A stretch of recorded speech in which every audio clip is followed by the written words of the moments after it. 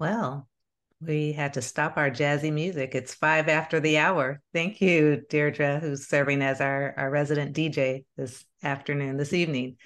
Good afternoon, good evening, and welcome all of you to our fourth conversation in the ninth annual Touro University, California Social Justice and Public Health Speaker Series, hosted by the Public Health Program.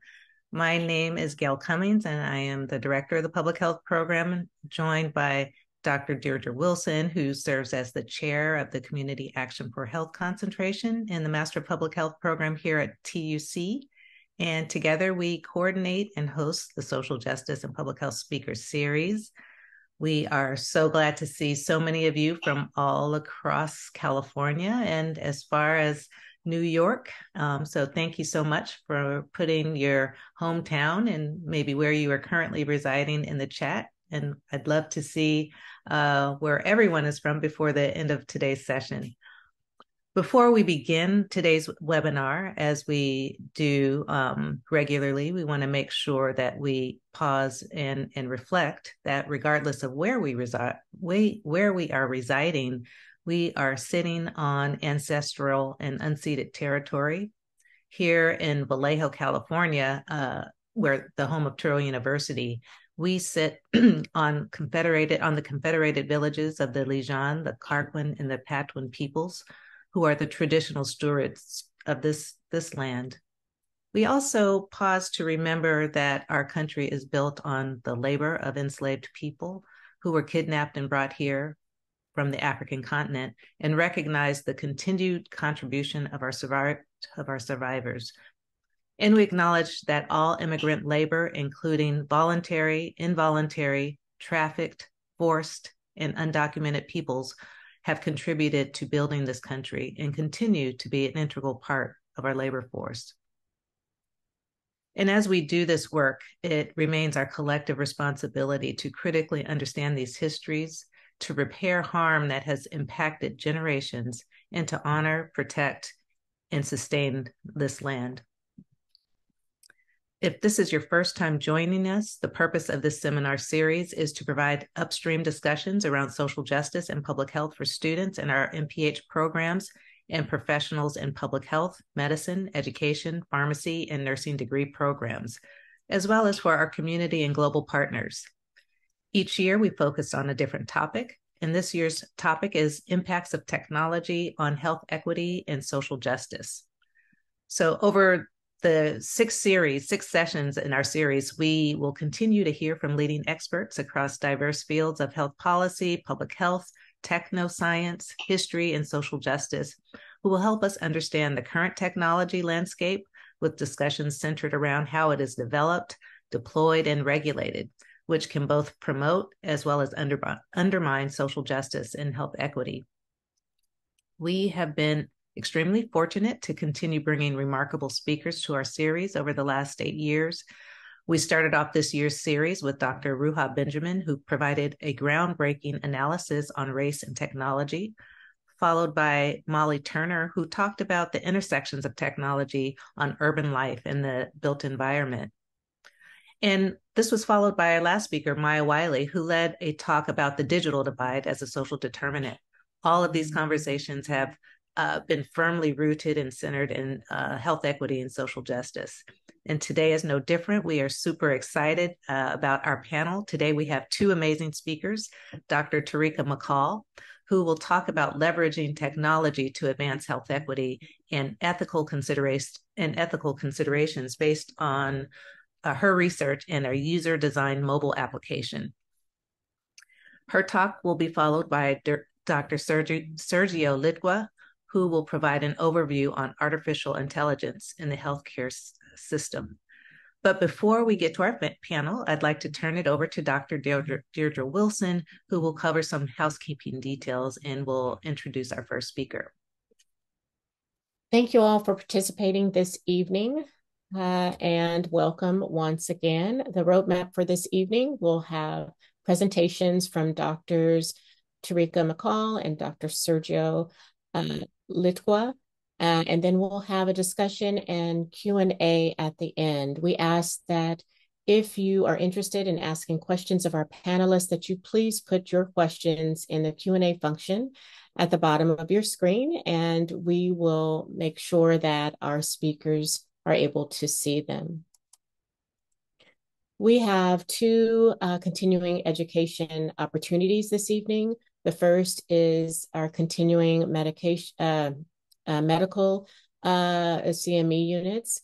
If you're interested in participating, you can use the activity code on this screen, 67CUSP, and this code will be available in the chat function. Our second opportunity is for our social justice badges. If you would like to take part in this self-paced course, please go to the link, which will also be in the chat function. And last is our Socially Just podcast, where we highlight speakers from our past social justice speaker series, and we'll also highlight our speakers from this year's social justice social justice speaker series this year. I'd like to begin by introducing Dr. Litewka McCall. Dr. McCall is an assistant professor in the Biostatistics Department, Health Informatics Division at the Yale School of Public Health, and secondary faculty at the Yale School of Medicine, Biomedical Informatics and Data Science section, and the director of the Consumer Health Informatics Lab at Yale. Dr. McCall's research interests focus on reducing health disparities in mental health service access and use through technology. Specifically, she examines the use of telehealth modalities to deliver mental health services and resources to communities that are underserved. Dr. McCall's expertise is in user-centered design and usability testing of digital health tools. She has experience leading multidisciplinary teams and is also a leader in academia in the development of digital health tools, and currently teaches a course on the topic, User-Centered Design and Digital Health Tools at Yale School of Public Health. As the director of the Consumer Health Informatics Lab, CHILL, Dr. McCall provides guidance to faculty and students in the development of digital health tools such as clinical decision support tools, mobile apps, and wearables for diverse populations. Please join me in welcoming Dr. Litewka McCall. Thank you so much for the introduction, Dr. Wilson. I'm going to go ahead and share my screen now.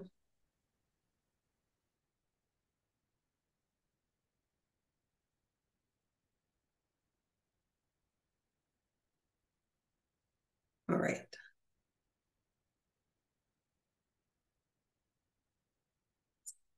So good evening, everyone. Today I'll talk about the importance of using inclusive design when creating digital health tools. And the title of this talk was actually a comment that was made in response to showing some design mock-ups for an app that's created to support individuals with a history of incarceration as they transition back to their communities. We were told they're so used to no one listening to them, and so they were very surprised to see their recommendations to address their needs in the app design. So I'll talk about the potential for digital technology to reduce health inequities and present two examples of using a user-centered design approach to create more inclusive digital health tools. I'll end by discussing ethical considerations when designing digital health tools, especially for communities that are underserved. So I'll start by stating that we should always have at the forefront of our minds how the digital health tool we are creating will be used to reduce health inequities. Digital health tools such as mobile apps and wearables can be used to increase access to health services and resources due to the ability to scale to local communities and globally. Also, there might be some higher upfront development costs. However, the access to a digital health tool can be offered to users at no or low cost, which increases access. Also, there's the ability to personalize it. For example, your settings in a mental health app being able to personalize it could increase its usefulness, increase engagement, and also increase the effectiveness of the intervention. Digital health tools can also be used to facilitate patient-provider communication and shared decision-making.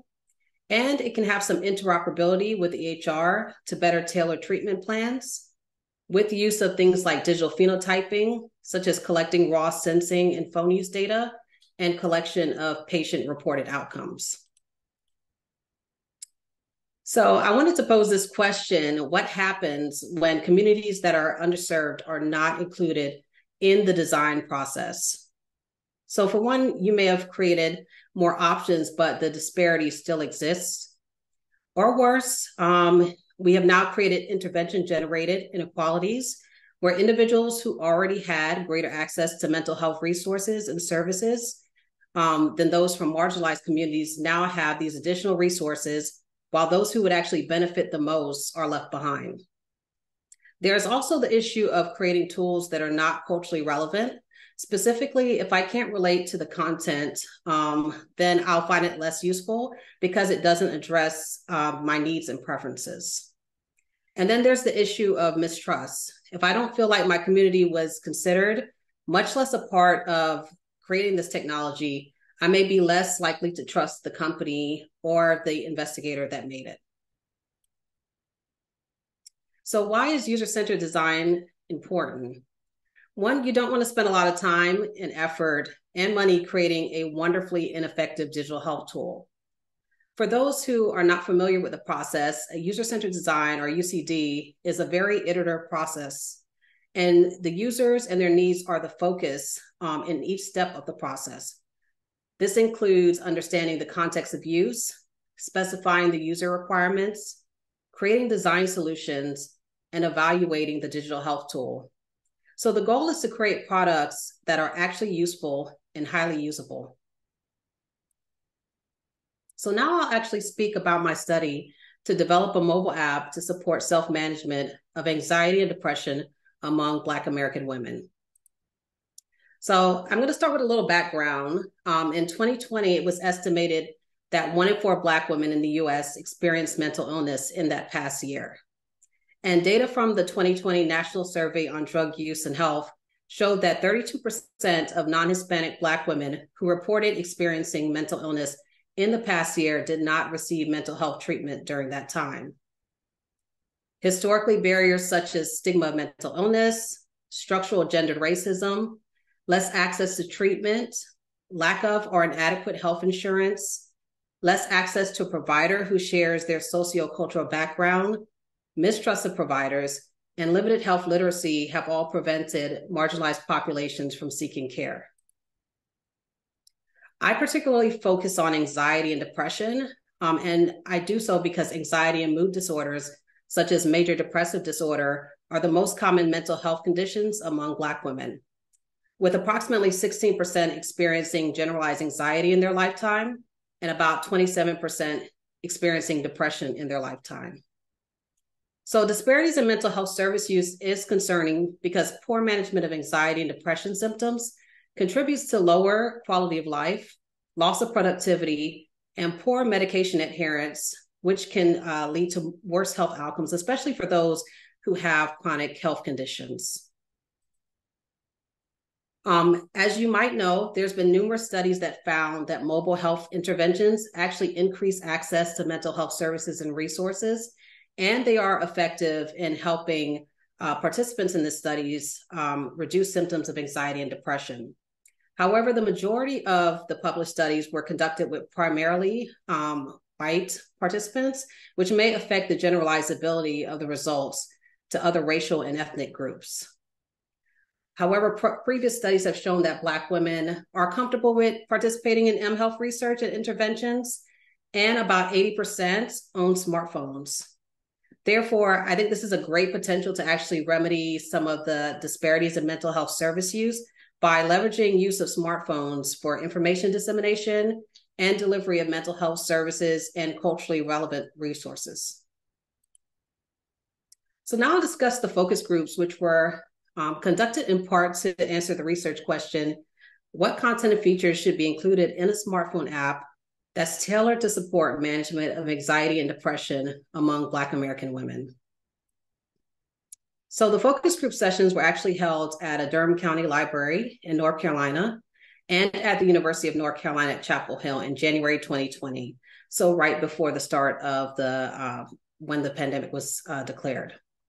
We recruited women who were 18 years or older, who identified as Black or African American or multiracial, Black and another race. And they were recruited primarily via a web-based survey that was launched prior to the focus groups, as well as postings on social media sites and flyers posted in public locations in the Durham and Chapel Hill areas.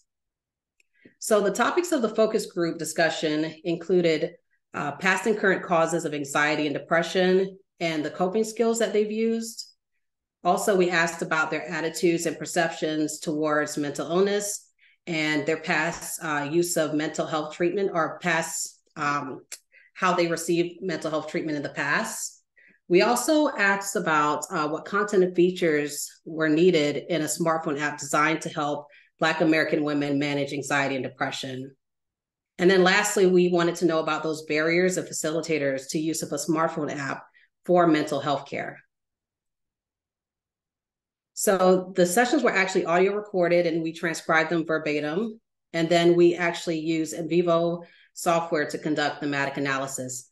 And the focus group transcripts were analyzed basically to reveal the themes related to the preferences and concerns with using a mental health app. The reoccurring themes across the focus groups were also noted. So now I'll just dive into the results by first discussing the characteristics of the focus group participants. We had 20 women that attended one of the 4 focus group sessions, and each group had about 5 participants. Once again, all participants identified as a Black or African American or multiracial, and the study participants range in age from 21 to 79 years old, with about a mean age of 36.6. We did have a multi-generational focus groups. However, about 75% of the participants were less than 50 years old. So the focus group participants shared that in the past, they primarily used mental health and wellness apps that had features for meditation, mood tracking, calorie intake, and activity monitoring. In addition, they mentioned the use of music apps and listening to podcasts. Inspirational messages on social media apps were also mentioned as being beneficial to their mental wellness. And so all of this was very informative for us to know what they've tried in the past to improve their mental wellness. So what you see here is just a snapshot of the design recommendations that came out of the focus group, right? And so the recommendations from the focus group participants focus on the type of content and features that should be included in the app, as well as suggestions to increase app usage and establish trust with users. So I'll just take a few minutes to discuss them in more detail and then share a few quotes from participants. So many suggestions were actually given on the content that should be included in an app designed to help Black American women manage anxiety and depression. And the recommendations were either informational or inspirational. So for example, participants stated they would be, they stated they would like information about how to find a Black woman therapist in their area, and then guidance on how to deal with common stressors, such as microaggressions and imposter syndrome. They also wanted information about events in the area to connect with other Black women. Inspirational messages and also encouraging stories about how others overcame adversity were also desired. And the participants also recommended having positive and supportive messages in the app and suggested readings that promote mental wellness. So regarding information to find a therapist, a participant voiced she would like to be able to find Black women therapists in the area, with also a listing of what insurance they take, their hours, all that good stuff. Because again, those barriers, people are just like, where are these people, right? So there was a lot of discussion in the focus group about difficulty finding a Black woman therapist. And then when they thought they found someone, the person didn't accept their insurance or they didn't have availability, right? So they wanted us to somehow facilitate in the app, narrowing down a therapist that might be available and accept their insurance to make it easier for them to seek care. Regarding some of the features that they wanted in the app, they said they wanted features to allow them to monitor their progress and practice coping techniques and to connect with others. So for example, participants suggested that the app have features to track anxiety, depression, and mood. In addition, they recommended guided meditation, deep breathing, and other coping techniques, but specifically narrated by a Black woman. So participants stated that most meditation apps use a British or Australian voice to narrate. However, they desired to hear what they described as the Black auntie voice. So they mentioned Tabitha Brown. So in other words, they wanted the caring voice of a middle-aged Black American woman. And so that was one thing that they said throughout the app, they would like any kind of narration to have the Black auntie voice. Lastly, they recommended having group chat rooms to connect with other users and the ability to connect with therapists through the app via messaging or video call. So they kind of wanted this three-tiered approach to taking care of their mental health. They wanted to be able to self-manage, and then if they needed additional support, they wanted to be able to connect with peers. And then beyond that, if they felt they needed extra support, then they wanted to be able to easily connect with a therapist. So for example, as I talk about the features, one participant voiced that she would like if you could have a history in there, and then you can look back and see when was the last time that you had this anxiety and what helped when you had this anxiety attack or whatever. You don't just end it with what you see. You can write it down, what helped you, and then you can go back to that. So there was a desire to be able to kind of note down, take down what actually helped you and reflect on that so that the next time it happens, you can go back to that, do that practice or whatever helped you and kind of get past that anxiety attack quicker. So next we talked about, how do we increase engagement, and participants voiced that they would be more likely to use the app regularly. One, if they found value in it, of course, and it was easy to use, but they emphasized really the importance of community when using the app. As I mentioned, they wanted to connect with their peers. They also wanted to connect with a therapist. And they also wanted to learn more about managing anxiety and depression through learning coping skills. They also mentioned having some gamification in the app, right, to give the user a sense of accomplishment and to make the app more sticky. Participants voiced that if the app was too cumbersome, if there were too many notifications, or if the exercise took too long, it would discourage the app use. But overall, they were really excited about this idea of having something that was tailored just for them to help them manage their anxiety or depression. For example, regarding providing some type of incentive to use the app, one participant stated, although it would be a superficial incentive, I feel just like apps that keep track or give you stars or anything, that I guess signifies that you've completed something in itself can be validating to people, especially with good habit building and stuff like that. So one of the suggestions for gamification was like, if I am doing well, it can start off with a flower, and then eventually I can have some type of garden at the end to see my progress, right? So that was just something that they desired to have in the app as well. Regarding the topic of trust, most participants' concerns were about security and privacy, right? So there was this concern that the app could be hacked or their data could be disclosed. Also, participants had apprehension about who would own the app and their data sharing policies. There had been many data breaches in the news, which concerned participants, and they were also aware that many apps sell user data. And the primary concern was that the data would be used to harm them personally or Black women in general. So not only were they concerned about their self and possibly being exposed, but they wanted to know if, someone who had access to this data could use it to somehow paint Black women in a negative light. For example, regarding data sharing and use, a participant actually voiced her concern, stating, I was watching the news on the treadmill last night, 2 nights ago, and they were talking about how these big companies on these dating apps are selling data. And so I would be worried about who has control over the data that's happening in the app, and what are they going to do with it now that they have all this information about Black women? So I thought it was really awesome to see that it wasn't just about, protection of their individual information, but there really was this care for community. They didn't want Black women to be painted in a negative light. So they literally pointed at me and were like, do you own this? Are you going to be in charge of making sure that the data is secure? And so I thought that was really important to stress, is that it's not just about, the individual, but also about protecting the community. So out of the focus groups, we actually published this paper on the design recommendations, and you can scan the QR code to access the paper.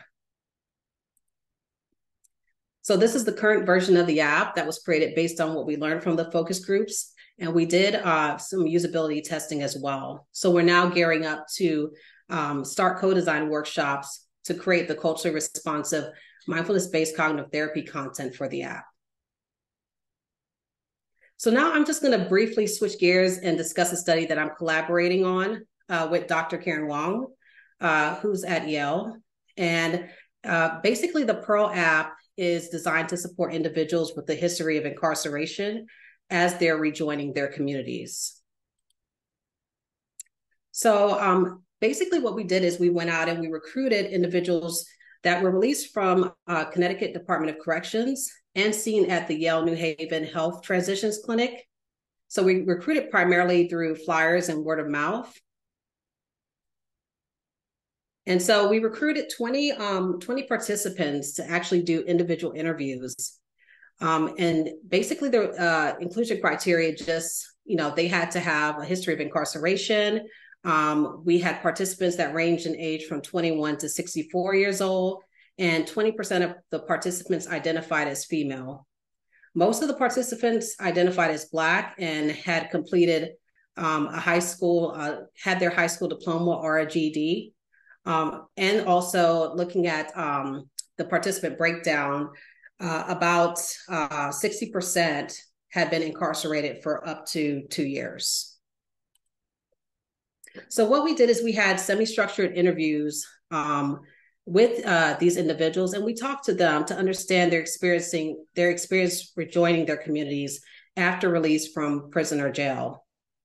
So we explored individual, organizational, and systemic factors that basically served as barriers or facilitators to accessing health and social services and other resources post-release.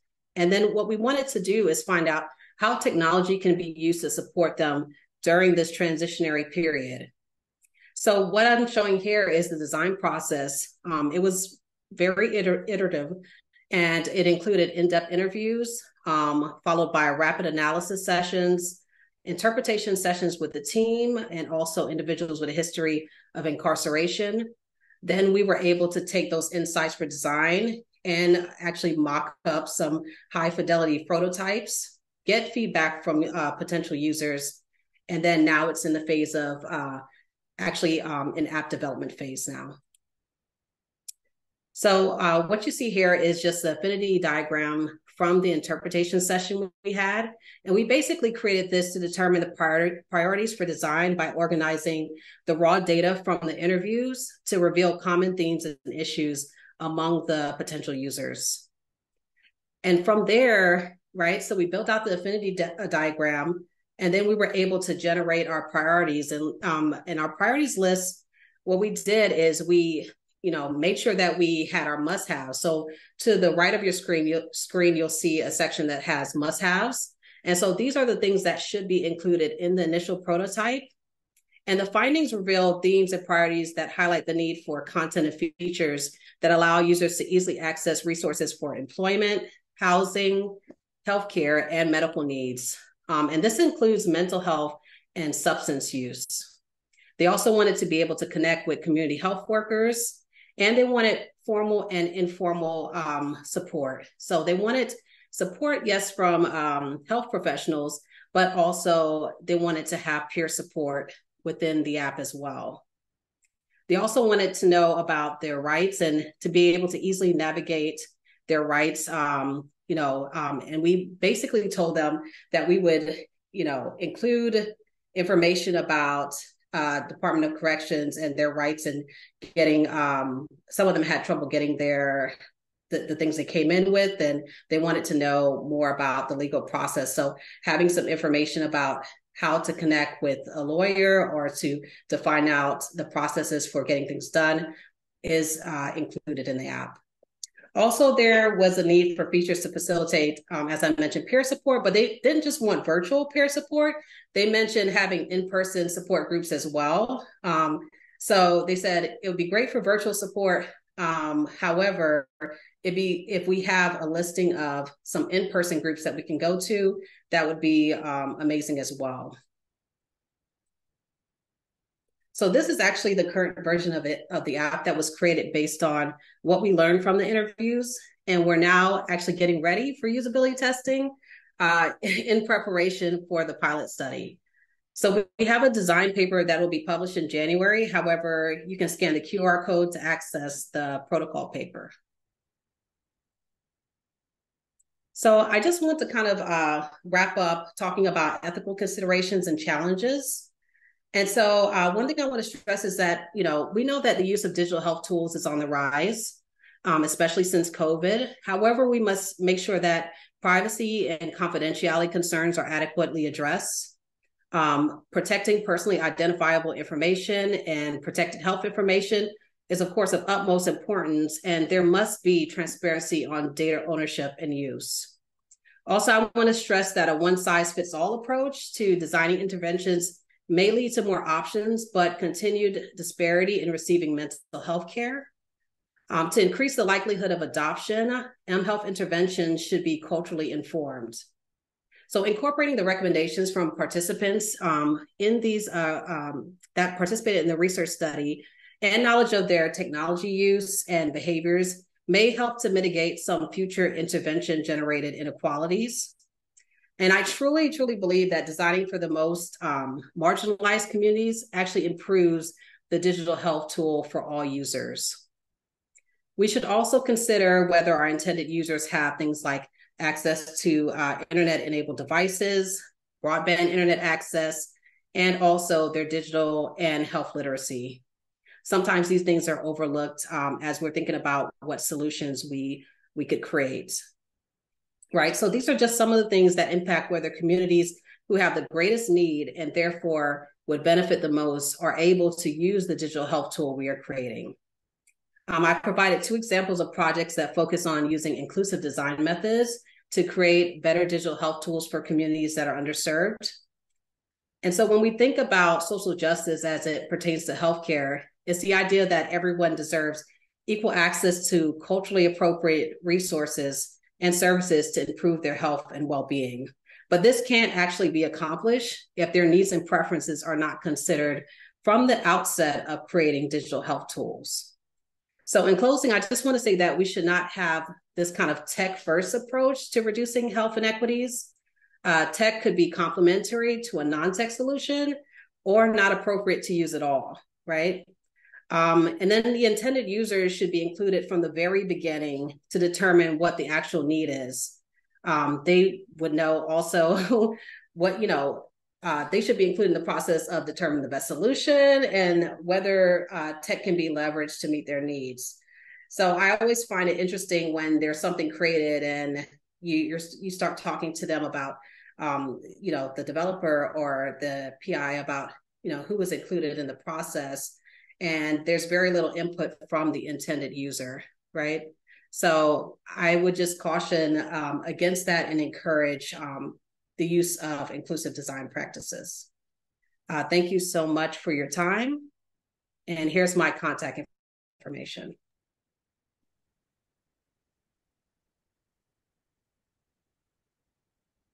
Thank you. Thank you so much, Dr. McCall. That was fascinating and so timely. And I know as we move through our second speaker, there are a few questions already in the chat. We'll certainly get to them. I have a number of questions myself and comments. So thank you so much for that talk.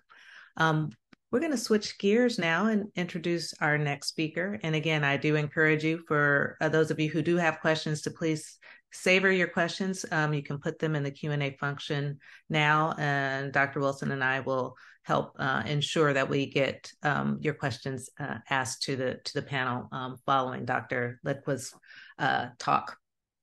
So now I'm going to introduce Dr. Sergio Litewka, who completed his medical degree at the University of Buenos Aires and his master's in public health at the University of El Salvador, also in Buenos Aires, Argentina. He is a faculty member in the University of Miami Department of Surgery and the Director of Global Bioethics at the University of Miami Institute for Bioethics, a World Health Organization on ethics and health policies. As a bioethics director, Dr. Litwka's work focuses on the development of research and education activities with international governmental organizations, universities, and the private sector, mostly from Latin America, on human subject protection, research ethics, and the responsibility of conduct in research, responsible conduct in research. From 2005 to 2018, he was the International Director for the Collaborative Institutional Training Initiative, a web-based initiative for research ethics and responsible conduct of research education. During 2011, he served as a member of the International Research Panel at the U.S. Presidential Commission for the Study of Bioethics.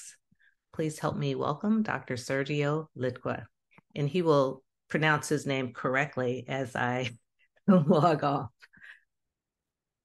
Welcome. Thank you very much, Gail, for this introduction, and thank you very much for showing my photo when I had some hair remains and my hair was still have some brownish color. So now it's a reminder of when I was younger. So my last name, as I said, it depends who pronounces it, but it could be Litewka. It's a Polish last name, but it's a free express. Everybody can pronounce that in the way that it feels comfortable. Not a problem for that. So let me share my screen and let me go to my presentation. Basically, what I'm going to address today and the presentation that Terika did before, it's a good introduction for what I am trying to present here. It's the model, the way that artificial intelligence is changing the shape of our healthcare system in the United States and most of developed countries. So we are still this is an ongoing process, and we are a little bit dazed in the way that these models are changing everything. And we don't know how much is hype, how much could be real, and overall, whether those systems will help to bridge gaps in social justice, or maybe will contribute to deepen inequalities. So what I would like to do is just to introduce some of the concepts related to what is artificial intelligence in principle. I know that everybody's talking about artificial intelligence, and there's a lot of definitions.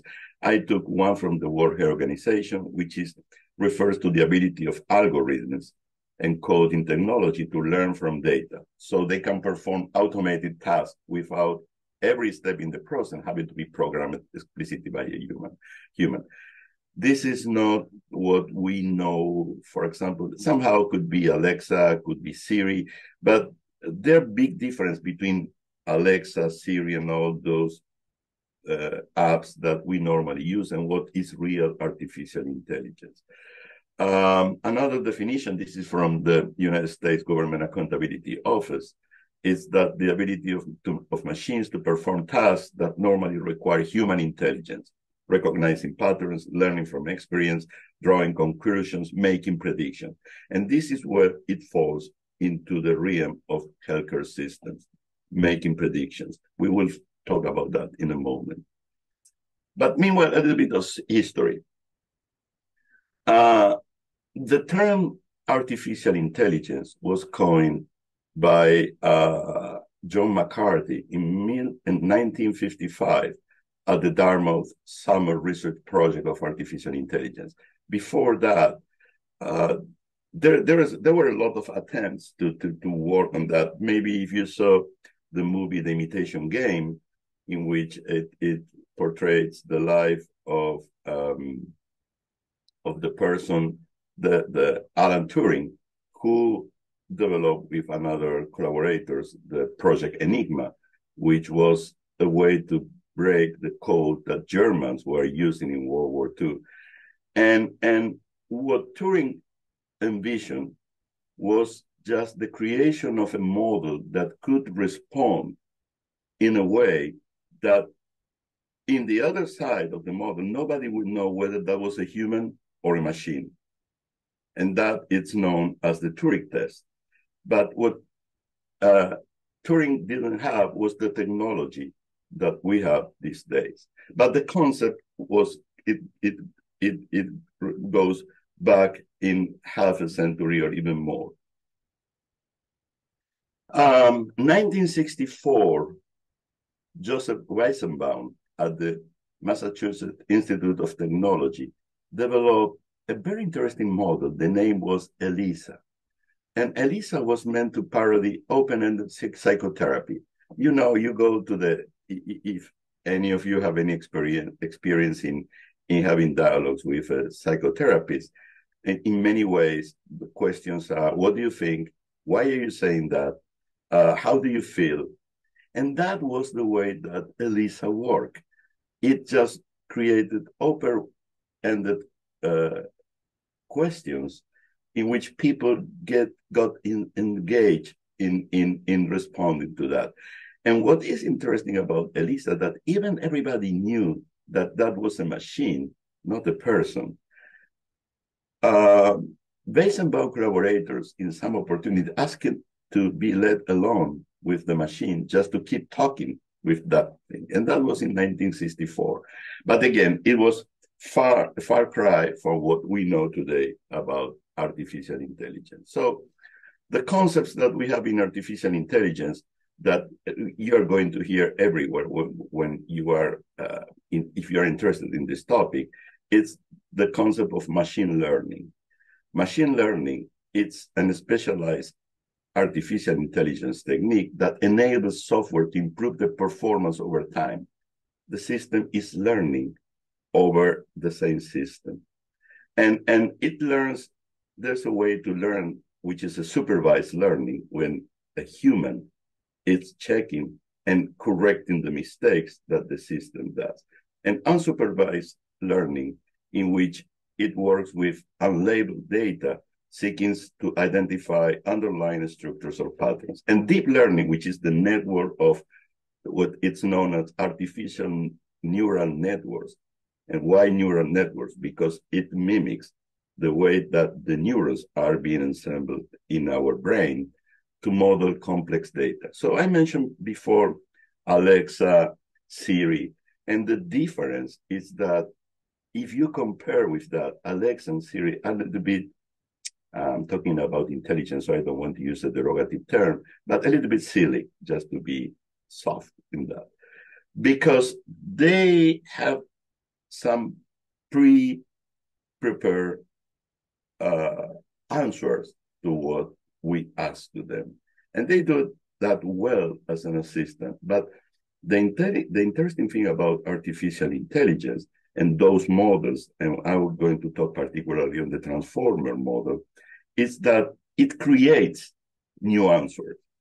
It creates answers coming from the model that they learn for what they were trained. But after they were trained, they create, if you allow me the expression, their own conclusions on the data that they have. Two big aspects in artificial intelligence are related to interpretability and explainability. And this is one of the key topics when we are talking about artificial intelligence in the healthcare system, because it's related to the uncertainty. Interpretability refers to the ability to understand the inner work of an AI model.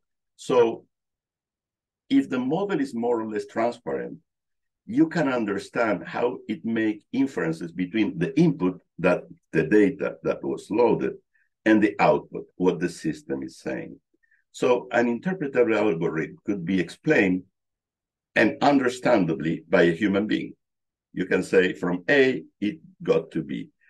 And then it goes to explainability, which pertains to the ability to explain how the system got to that decision-making process. So an explainable model provides a clear and intuitive explanation of how the decisions are being made. And we can understand why the model reached that particular result.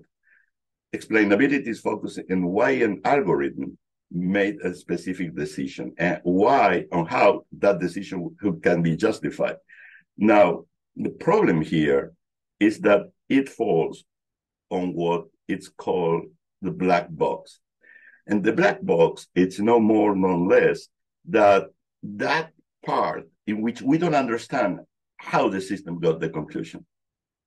And this is what creates all the tension about those models, because as we are going to see in a moment, the way that they process the data and how from that data get to a conclusion falls in that black box. And that black box, it's not understandable in many ways, not even for us who are lay people in that regard, but even for the programmers.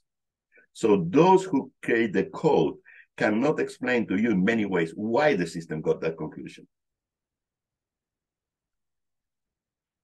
This is interesting. This is for Alex London, who wrote a lot about artificial intelligence and what is related to medical decisions and the concept of the black box. And systems are agnostic in the sense that the designers do not program a model that reflects their understanding of the casual structure of the program to be solved.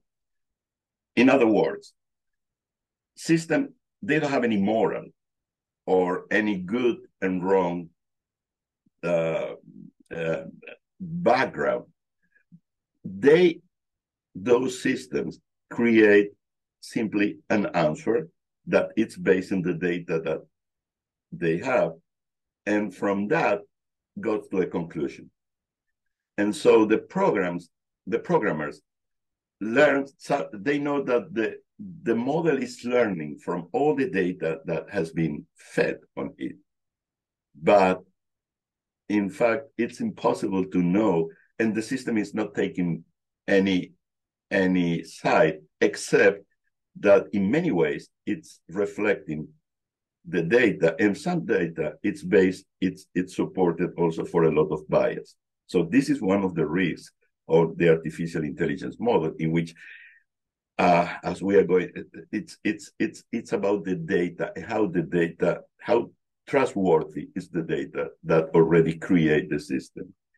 And now we are going to, which is for many, a revolution. It creates a revolution not only in the healthcare system, but in the whole world.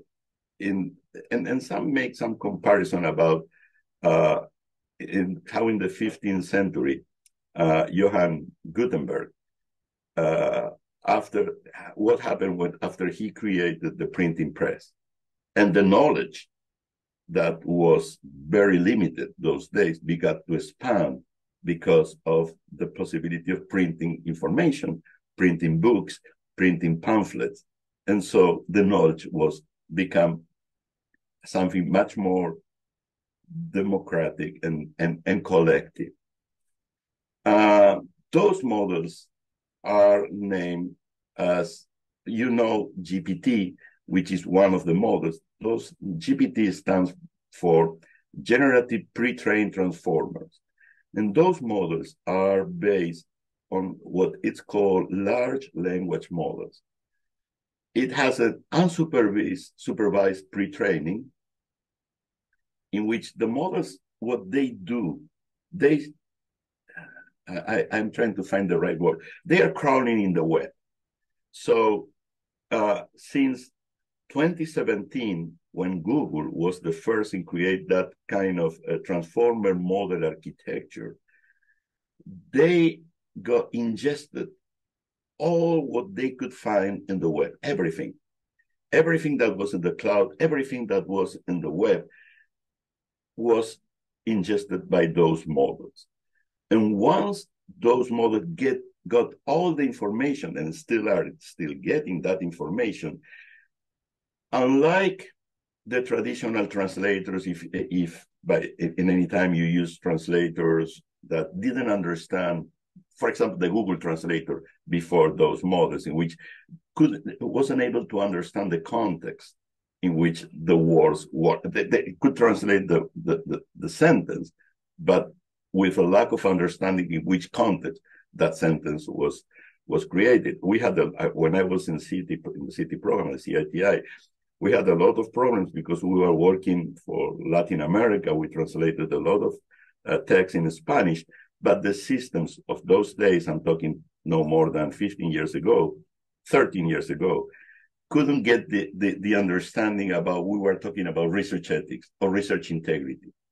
So it was a verbatim translation of the words, but aside of all context. Now, those models predict the next word based on the previous word in the sentence.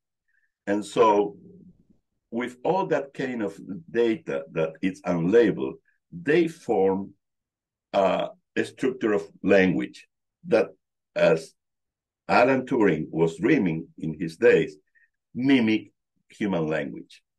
And it has a supervised fine-tuning mechanism in which humans are looking about how the system responded.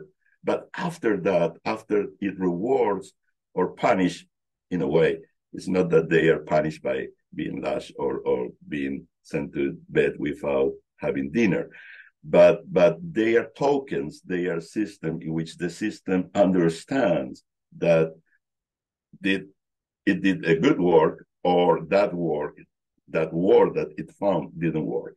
And so those models in the supervised fine-tuning are trained with labeled data, which is data that already has been prepared, and that can predict the output tokens. Tokens is the way that are named the production. When the tokens are those algorithms that are part of the output of the model, and those words or tokens are based on the input what the system received.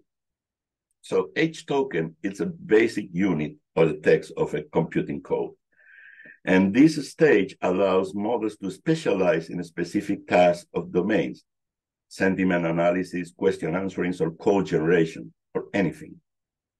And then you have another model, which is more fine-tuning, which is the self-attention mechanism, in which the system comprehends, quote unquote, relationship between input and output sequences.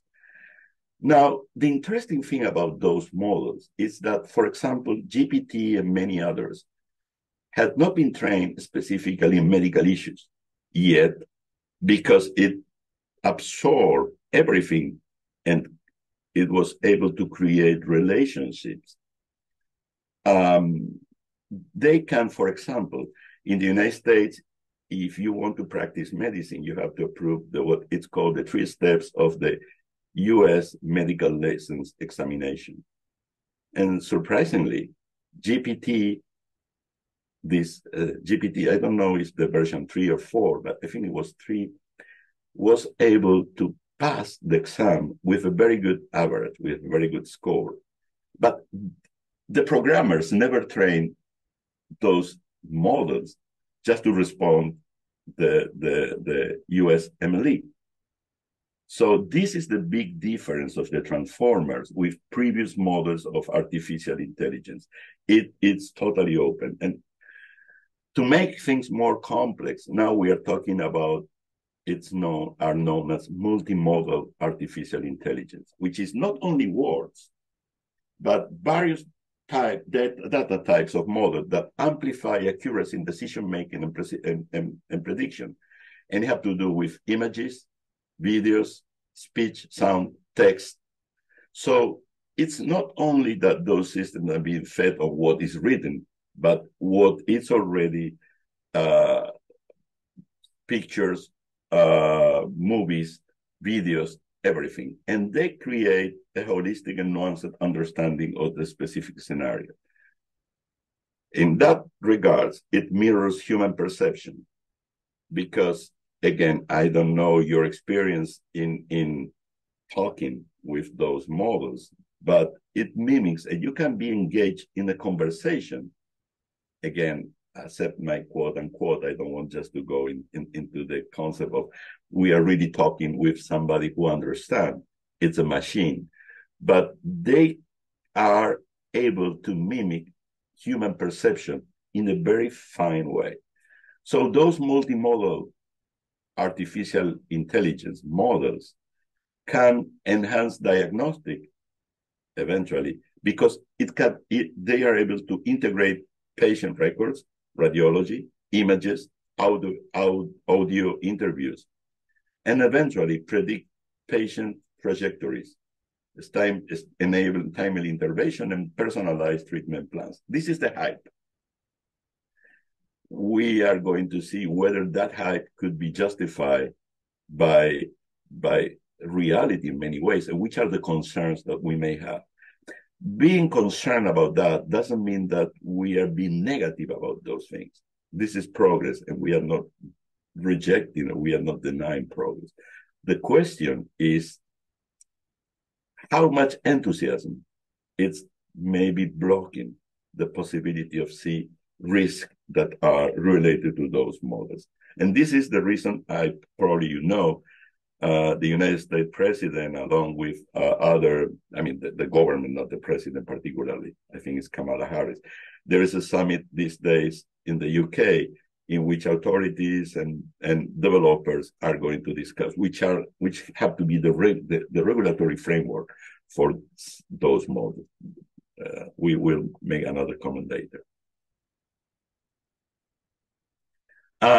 This is from 2022, less than a year from now, 2023. And you see, everybody talks about ChatGPT, but in fact, ChatGPT is one of many of those transformers that already booming right now. They're everywhere. You have Perplexity, you have DAL-E, you have PaLM, you name it. Lots of names that are investment in creating new codes in those transformers. And those transformers, in many ways, are being used not only in search, like Google or Bing, but in medicine and in science in general, among other things, economics or even art. So some of the challenges, few challenges. One is data quality. Remember, we were talking about those systems are fed on lots of data coming from everywhere. So those vast data sets, sometimes the quality, it's the quality of the training data. Data is what influence the model's performance. And there is a word to define that, which is GIGO, garbage in, garbage out. That's GIGO.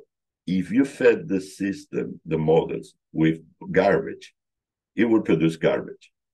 So big questions, in any case, if the system hasn't been supervised in the right way, can create a lot of bias in the responses because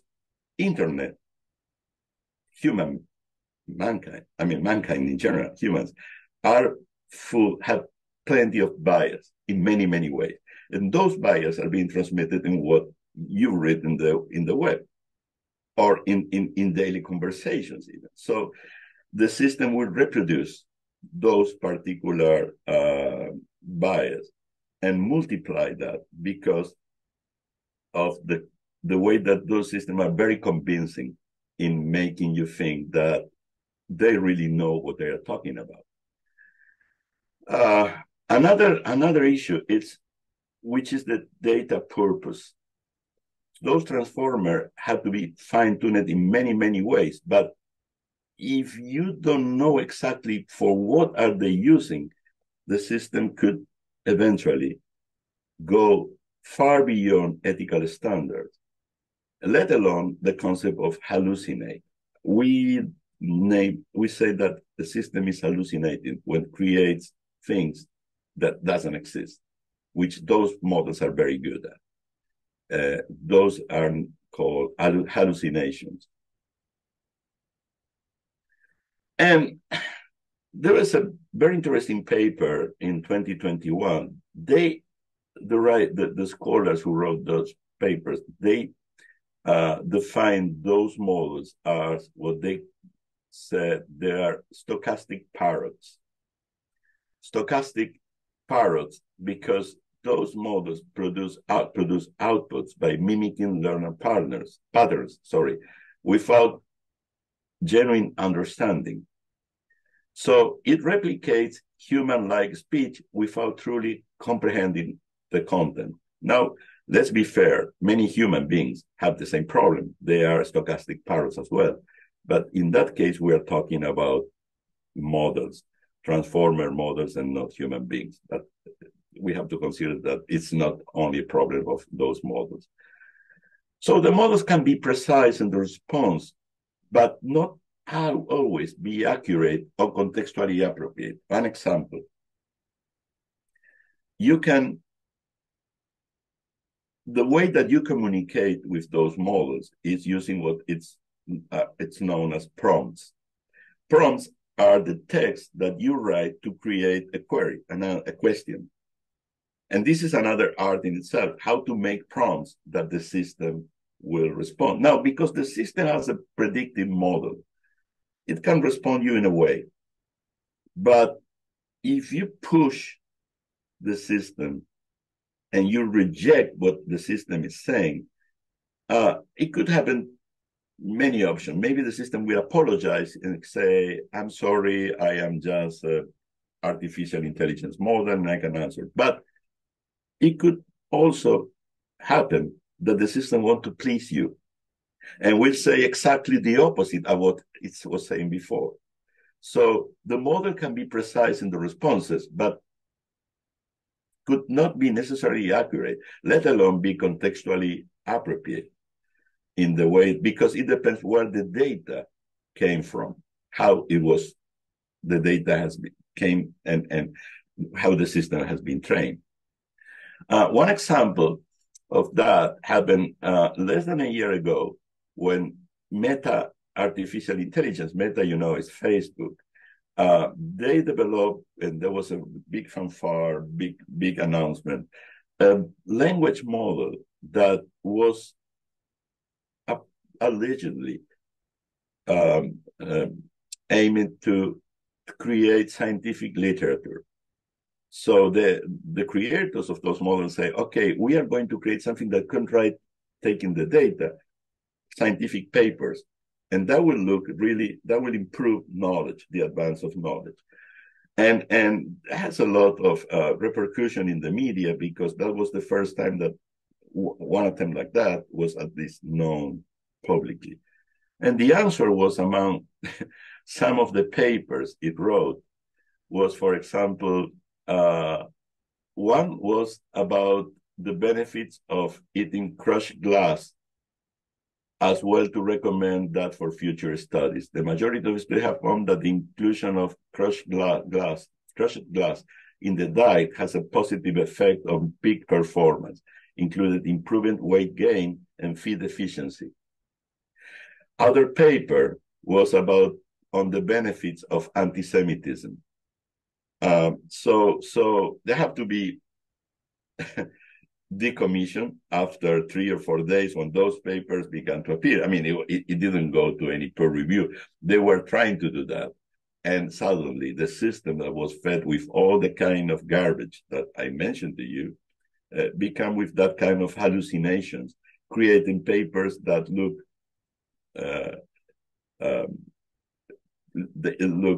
that could make some sense, but actually were totally senseless in many, many ways.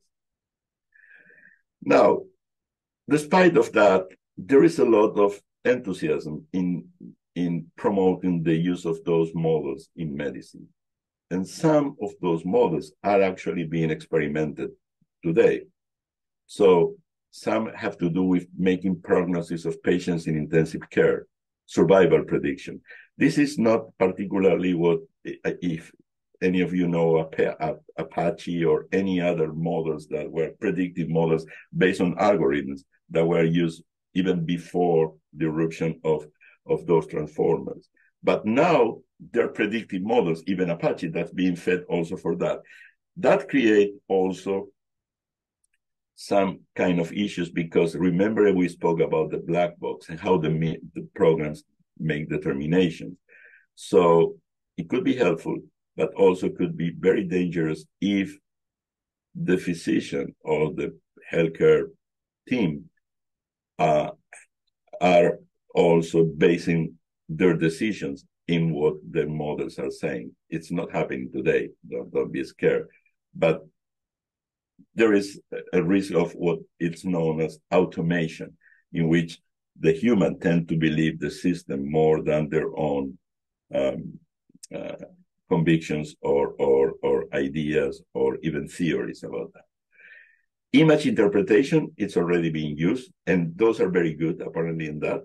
In MRI and computer and CT scans, it's already, this is one of the big uses also, not only for X-rays or these elements, but also for ophthalmologic exams, in which apparently they are training, they're very good in doing that.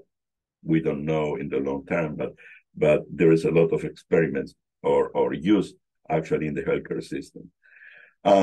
They're being used in drug discovery process. Actually, there are some antibiotics created by only using those transformer models. Another product by DeepMind, which is it's predicting about how proteins are folding from a chain of amino acids into 3D shapes. And so any protein could be already investigated and see how it works and how it could be improved for many, many medical reasons. A task that a human will take, for a human it will take months or even years. Those models have proven that they can do that in less than an hour. Genomic sequence analysis, clinical notes processing, interpreting EKG, cutaneous lesions, chatbots and virtual health assistants, and clinical decision support. There are many others. This is just a sample.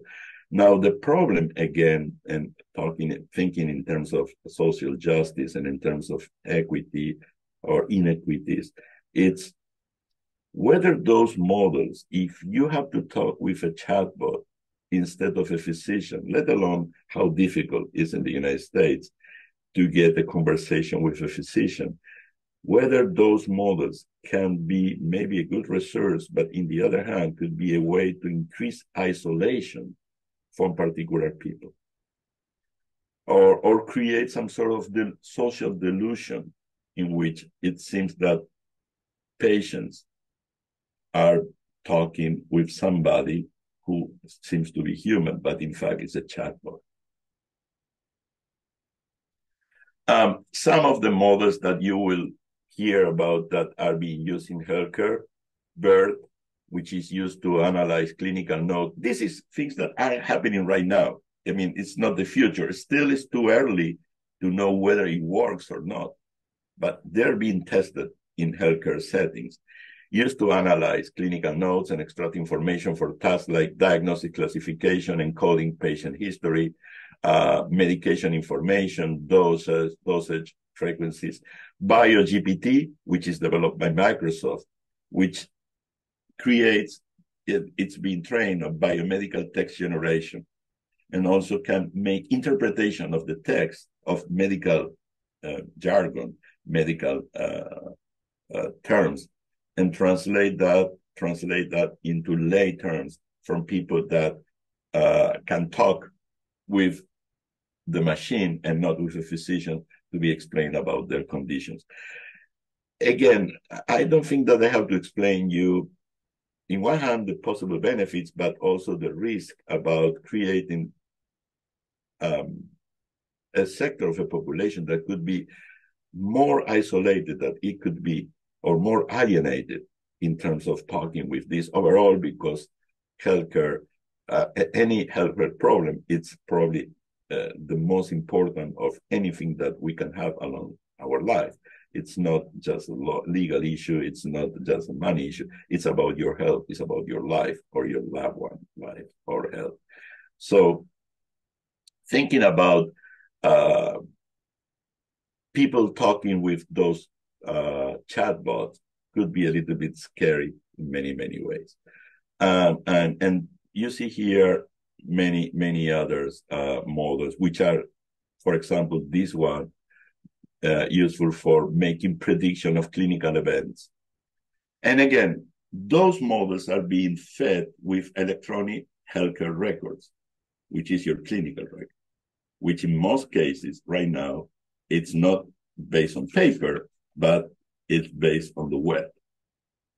Of course, there are privacy issues. It's not anybody has access to your clinical records so far, but one way or the other, the system are being trained on that things, which create also a lot of concerns. Here, there are some models that are already working here. Some in other big players. And you see, I mean, Microsoft, you see Google, and the big players in that part of what is related to all those big monsters in the web. Monitoring remote patients for respiratory conditions. So again, there are many advocates of the use of those models saying you can access to remote populations, people that are isolated, and eventually provide better healthcare that they already have. Question is whether or not this is really true. We don't know yet. We don't know whether that's improving access to the healthcare system, or it's just normalizing barriers to access and creating disparities between those who can have the privilege to be seen by physicians and those who will deal with chatbots. More of those models in which they can create conversational AI experience for healthcare. And you see here many other uses. We don't have time, but just to have it, we have smart medical robots right now, surgical robots. I mean, not Da Vinci, which is particularly not autonomous. There is any of those models still is totally autonomous. I mean, it needs supervision and probably can do better surgeries than humans. But humans are on top of that, trying to be aware that in one way or the other have to prevent any deviation for what the systems are doing. So it's like, maybe it's not a good comparison, but planes, the use of automatic pilots, but you have the crew already being on top on that, just trying to make sure that the model, even the plane is flying by itself, but there are human beings taking control of that if things goes wrong. The same with those models so far.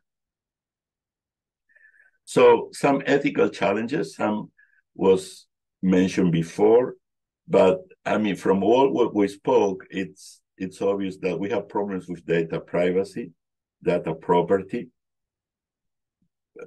Privacy, it's obvious. And property also, it's very important because those models, as I said to you, are being trained by what is already there in the web. And these days, there is a lot of lawsuits against those companies by people that feel that in one way or the other, either the privacy or the intellectual property have been violated. The other problem that is the over-reliance in automation, which means what I mentioned before, a physician or a healthcare team that suddenly have one idea, but the system are telling, those models are telling otherwise. And that creates, in a highly litigious society as is the United States, another problem, which is if things go wrong, who is responsible? Who is accountable? Okay, you could say if the system said something wrong, it would be accountable. Those who make the programming of the system, those who create the system, the model, are responsible. But what if the physician or those who are in the medical team decides to do not what the models are saying, but act based on their knowledge in their conscience, and then things go wrong? So you could see that there is a lot of issues that are going to be more and more frequent as long as those models are going to increase their participation in the healthcare system. Bias and discrimination, of course, because if the model had been trained with that kind of bias or with particular ethnic or social group, and then the model want to reproduce those particularities in a different group, there could be a lot of bias or even wrong information, or even models trained here in the United States but being used in developing countries, which maybe the conditions are different. The models are agnostic in the way they don't understand that the environments can be changed. Not those models, probably in the future they will. Accountability. Incorrect predictions, which is called feedback loops, which is those models can perpetuate the error if there is no correction. And for being a correction, they have to be curated by individuals. And those individuals have to be very specialized, for example, in healthcare, being physicians or nurses. And that could be an intensive work for lots of people that could be supervising all those models, could be even like working in a factory, in an assembly line, in which you have to see how those systems are interacting. And that is related to model validation. I mean, you have to validate the model in order to make sure that it's doing the right thing and it's improving constantly. And function creep is another word that you're going to hear very often, which is when the system just already goes out of what they were supposed to do and could be used by governments or by some particular groups for different reasons, different functions for what it has been created. This is more than in transformers. It could be, for example, in geolocation, when you are using your cell phone, and governments can eventually, autocratic governments can follow your steps and could be used, for example, for public health issues, which is a very reasonable thing, but also could be used just for surveillance, for political reasons, or many other things. Other challenges: clinical trials. how are they going to be? How many IRBs are prepared to deal with those new experiments? Another challenge is what it's known as prompt injection attack. And this could be serious. I mean, that could be a hack in which eventually the model can be invaded by actors, perverse actors, that could eventually modify the code and create something could be very dangerous eventually in order to create any damage. Of course, lack of empathy and compassion, it's a big concern for those who practice medicine, because it's supposed, not necessarily humans have a lot of empathy and compassion, but this is supposed to be one of the main values for those who are practicing medicine, it's supposed to be. Deepening of historical health disparities is another issue, because again, it depends on how this model has been trained. And that could be related also with discrimination in predictive outcomes. We thought that those models can be used for doing predictions about the evolution of clinical situations. But also, we don't know, because of the black boxes, how the system is making their determination, and whether that could be eventually some particular case being discriminated in order for economic reasons or any other aspect that maybe we don't know yet. So I want to finish with some comments. This is from the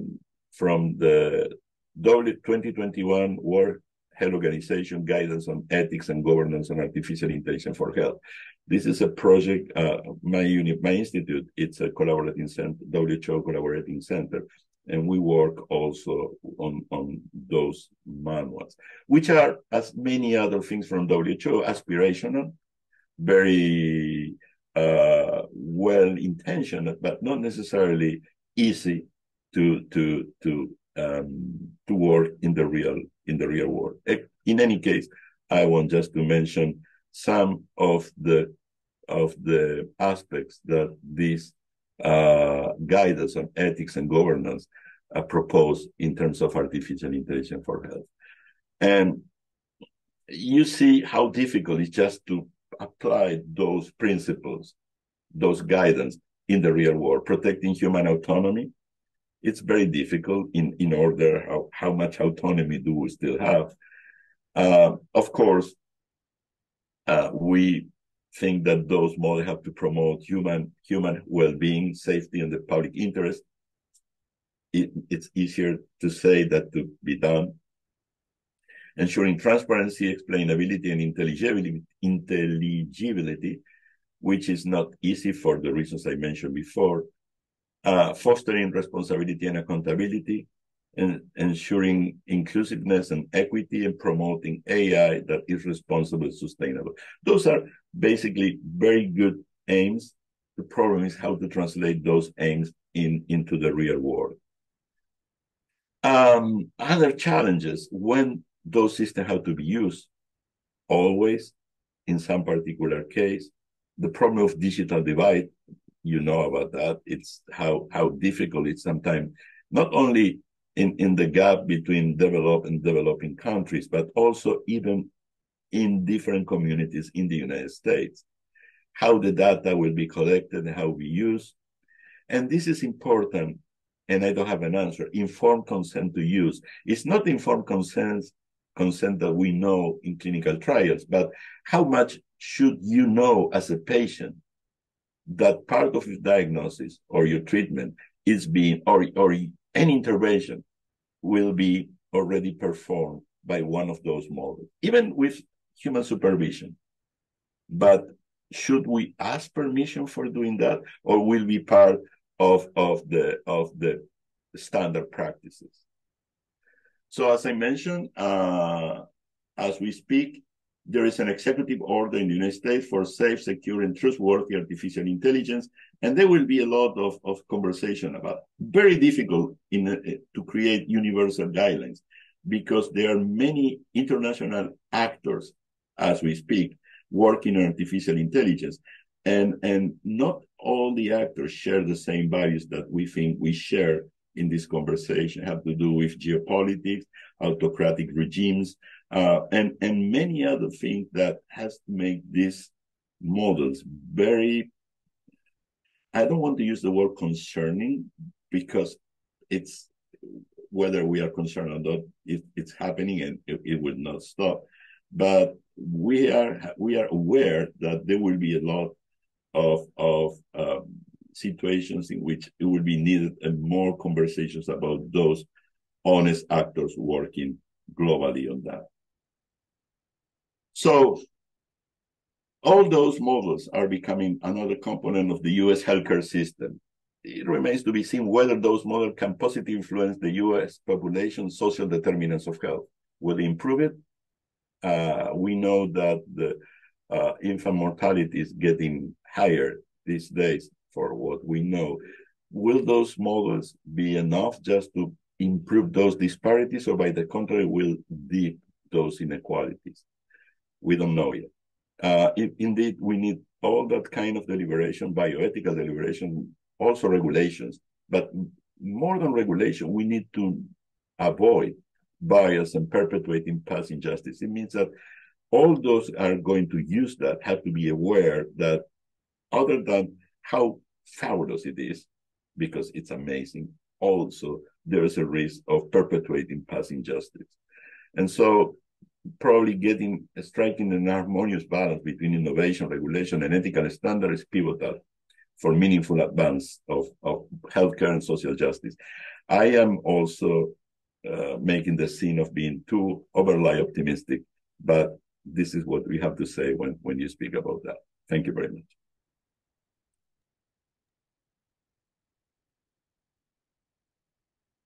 Thank you so much, Dr. Litewka. We really appreciate both you and Dr. McCall providing your insights into this, what's new to us in public health.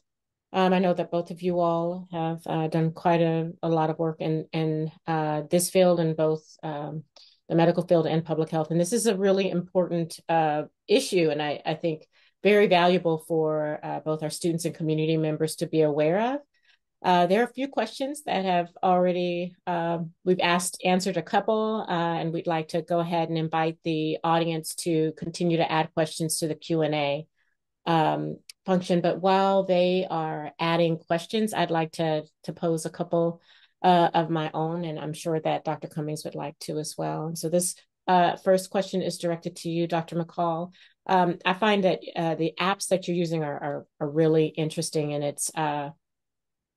it's very similar to a project that's being done in Vallejo. And I'm wondering if there is a plan for you to have kind of a widespread kind of testing of these apps, because I do know that, kind of regionally, there are different needs by region. And so the app as designed that you showed us may not be, at least for the mental health app, may need a little tweaking in order for it to be universal. And so I was wondering what the plan is for that. Good question. So just to clarify, you're asking about the app that's being designed to support individuals who are returning home from incarceration? No, the mental health app that was for women who identify as African American. I have another question about the people who are returning to their communities. Yeah, absolutely. So we did have our focus groups in Durham, North Carolina, so in the South. And right now we're getting ready to have co-design workshops specifically to create the contents, the culturally responsive, mindfulness-based cognitive therapy components of the app. And with that, we will have some sessions that are like in person here in New Haven and the surrounding areas, but then we also plan to have some sessions that are virtual so that we can, kind of account for some regional differences too, and see, get those recommendations from those women that might live out west or might live, in other parts of the country. As far as the pilot, I do plan to slowly roll out the app, and so we probably would pilot here first on the East Coast, and then definitely make sure that we include individuals who live out west too for the pilot. So there is a plan for that. But right now, I think that with the focus on the content and thinking how we can recruit a very like diverse group. So even when we did this and the focus groups, most of the women had at least a bachelor's degree.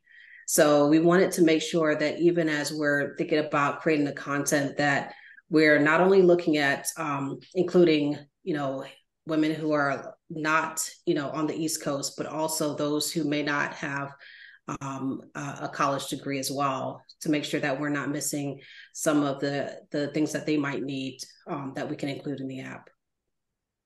Absolutely, and I loved your point about Auntie, because I'm right there when I listen to my apps.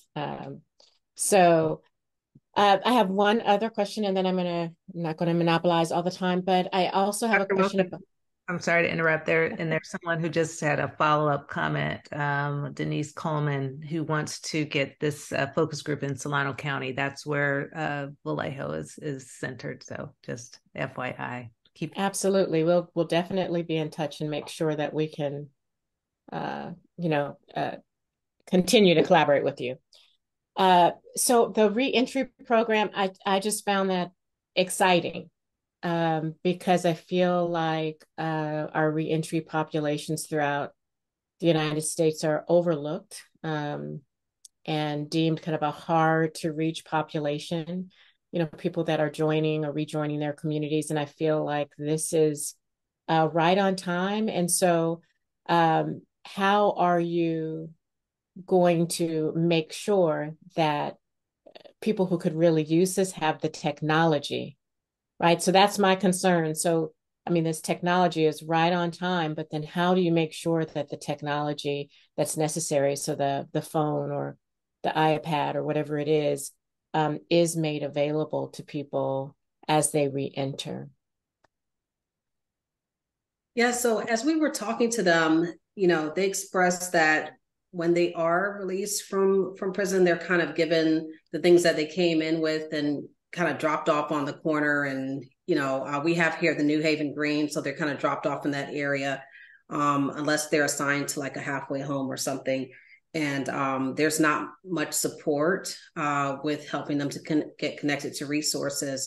So the reason why we decided to focus on an app is because they told us, it's pretty easy for them to get a phone. So they said we can get an Obama phone pretty easily, right? So I think the biggest challenge will be getting the word out that this resource is available. And so they provided a lot of recommendations on how to get the word out, right?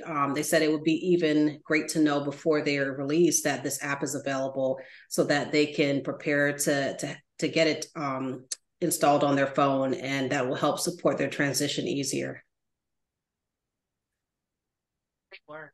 It's very interesting, and we'll definitely be in touch regarding that project as well, especially with our criminal justice and public health track. So let me turn this over to Dr. Cummings as I read through the questions that are coming in our Q&A. Yeah, and I'm actually going to read one question from a colleague of Sergio's, Professor Sullivan, who you know very well. Yeah. She's asking, we have some research where we do informational interviews for qualitative research on sensitive subjects. And I know you both have worked together on some ethics work together. Do you have any best practices about how participant discussions won't get out of the Zoom recording? So obviously that's where you're doing a lot of your work and gathering data.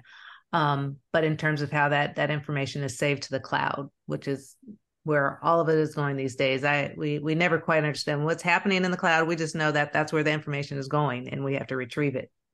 Yeah, well, it's great to read to hear from Sarah. Hi, Sarah. I have no answer for that because, as you said, Gail, we don't know. We have some expectation of confidentiality in terms of how the data is being protected in the cloud. And we hope so, because everything is in the cloud, electronic health records and a lot of information that are very personal. Now, how that information it's being protected, we trust, and not necessarily our trust is going to be rewarded by the facts, but we trust. If those are sensible questions, probably the way to work on that before uploading into the cloud is just to make sure that they have an anonymation model in place, if that's possible. I mean, there are many different ways to anonymize information. Eventually, most of the information, personal information, could be de-anonymized, but it would create more work. So you have to be careful about, for example, things that seems to be totally minimal, like zip codes or any other geographical reference. Now, the downside of that is, I assume, if you are working on research projects and qualitative research, you need some information as well that maybe have to be related to where those people live or where those people work or what the people do. So again, it's just to being careful in how those models are being, those data is being anonymized. And in the other hand, trying to preserve those data that makes those questionnaire used for research. So now, in terms of the cloud, as you said, Gail, we don't know, we trust. Everything that we do is going somewhere in the famous cloud. Those systems are crawling everywhere. Whether they are taking from, I don't know. We will know when all those lawsuits began to develop, and we will see what is going on and where that information is being taken. But, yeah, it is, Yeah, and Sarah is responding, difficult to make the data anonymous when there is a video participants in the interview. So again, if you need the interviews, and those interviews have to be uploaded into the cloud, we again suppose that there are some cautions, but we don't know whether it could be hacked. It could not be anyway related to the information related to the way that it's being managed by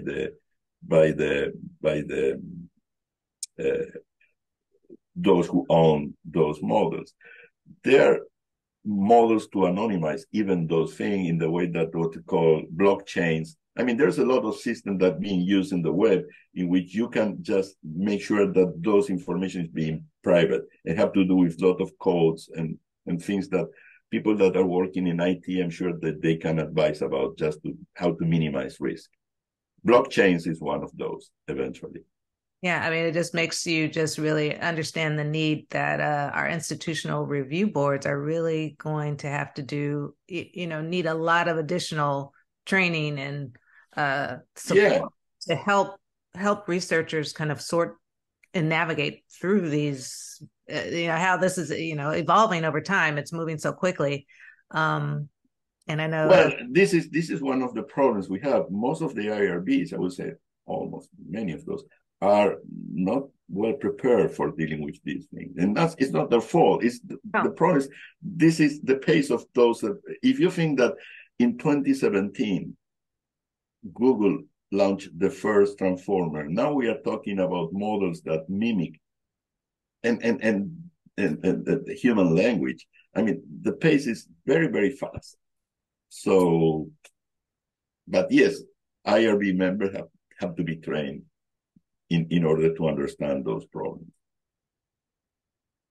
Yeah, thank you for that. Yeah, it just gives us a lot of food for thought as we continue to learn. And another question, and this is actually for Dr. McCall and for Dr. Litewka. So just thinking about the work that you do, Dr. McCall, and then sort of the challenges that Sergio has kind of put forth with regard to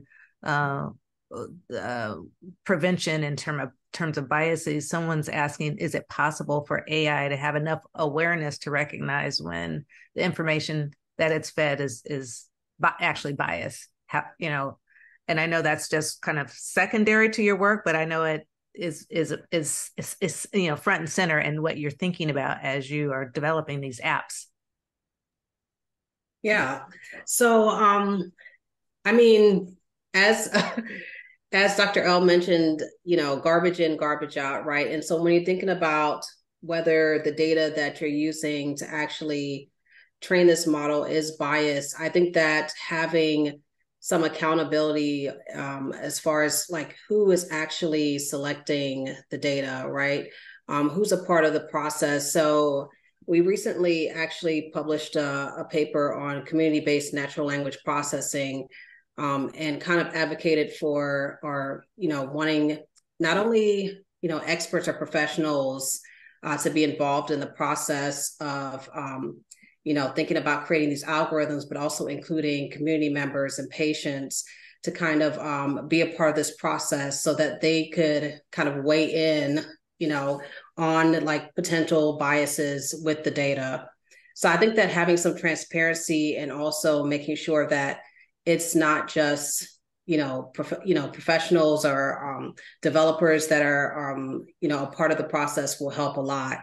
But as far as thinking that AI is going to recognize that it's biased, I don't see that. I think it's on us as human beings to make sure that we do our due diligence in trying to think through like what data is being used, and if there's some potential bias in that data. Yeah. Oh. Yeah, and I'm also taking the question. I'm seeing a question formulated by Tiffany Barrett about which has to do about how that information is being biased. And again, this is one of the things that have to be already arranged when in the way that those models work. They have some sort of oversight, human oversight, but there have to be some model validation, and that model validation have to be reiterated over time and time and time just to see if there are any deviation of what the system have been doing.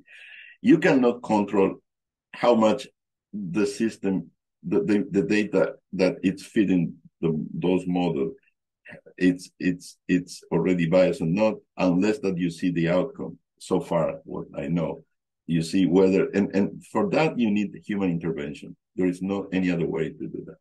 Now, how labor intensive is that human intervention? I don't know, because you have to have people being curators of all the data, and that is also a big problem in that. So I wish somebody with some experience in that kind of models and the way that those models are working could say, because all what we read, those who were not have any economic interest or working on that, those are positive news. So we have a lot of people who are very optimistic about how those models are going to be responsive to most of the needs in the medical field, for example, or many other things. And we, from the ethics standpoint, we don't want to be the negative word saying it's not going to work. It's working already, but there will be. I think that, and again, I don't want to be negative. I know that there are some people. What I say, it's just probably research ethics and ethics and bioethics in general. It's the fuel is a scandal. So there is a scandal, and then you have Tuskegee, you have World War II, and then there is a reaction trying to fix those problems. And it could be that eventually we will hear in the future some big problem related to that, and there will be corrective actions. But meanwhile, there is a lot of enthusiasm. So I cannot say how that's going to be fixed. Thank you so much. I really appreciate both of you taking the time, especially being on the East Coast, and we're kind of going into your dinner time. So we appreciate the time that you've taken to be with us, to really share your research, to share kind of your knowledge on how the intersections of technology and public health are so important for our public health students and clinicians who are listening, and our community members to really be aware of and to be better informed so that they can make good decisions about their health, and also to advocate for members of our community. And so with that, I'm going to say good night and thank you. And we appreciate your time. Thank you so much. Thank you very Thank much. you. Thank you. Good night. Night.